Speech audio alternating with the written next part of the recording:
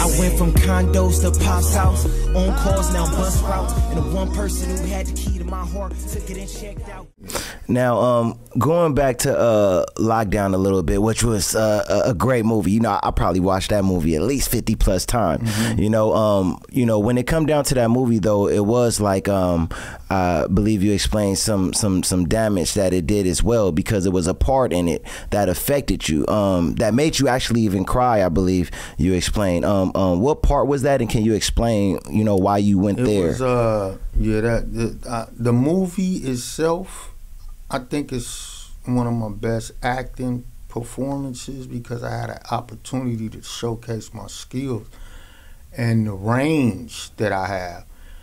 However, it was one scene where, you know, my character had to like basically get this rapist or molester fellatio.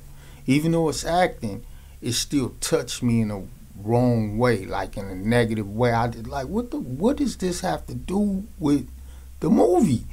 Cause if somebody was to try to force me to give them head, I'm gonna bite your penis off, straight up. Nigga, I'm not finna let you just dog me. You gonna be limped up out of here, dying up out of here, something. But yeah, man, I didn't like that scene at all. You know, and I told the director that, but he was like, man, you know, you already signed the contract as far as, you know, you knew what the character was gonna do. We just gonna shoot it one time, just give me one shot, man. After I did it, I walked away and went somewhere alone, and I shed tears, man. I was hurt. I felt like I did something that I shouldn't have done, or even though it wasn't real. Even though it's acting, it was like giving life to that shit, or condoning it, or believing that, you know, it could happen.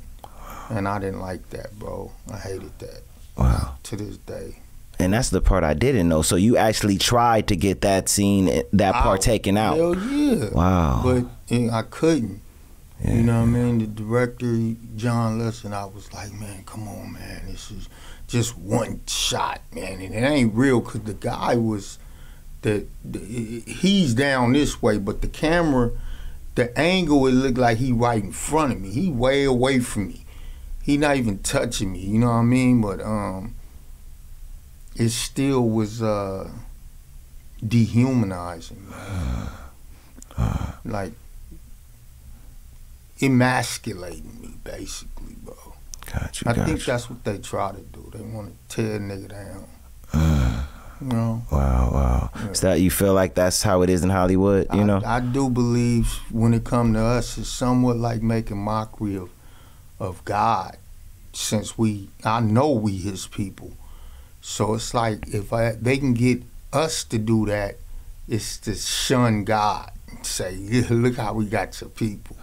And that makes them get off what they love, you know. Yeah. How they think. And yeah, that's what I think it is. Wow, man. Now, after doing that and playing that role, did it affect you afterwards? Like, did you deal with things after playing that role, or when it was done, it was done? It was done. Once it was done, it was over.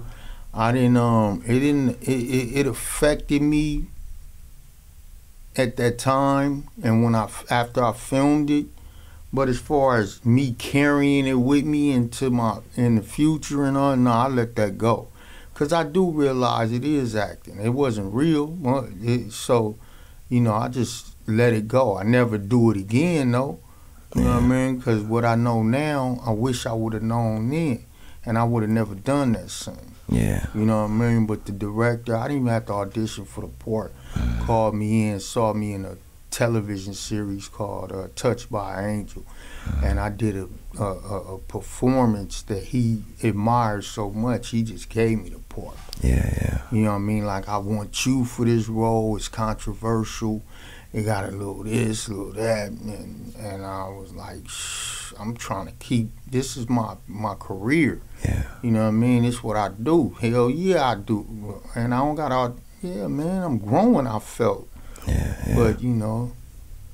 Yeah, real talk. Did you have a personal relationship with Master P?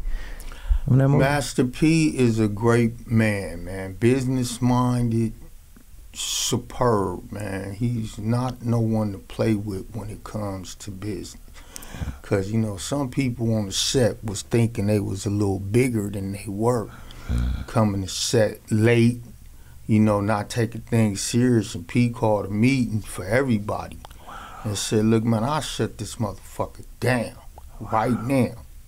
If you don't want to work, get off, go, and I start over."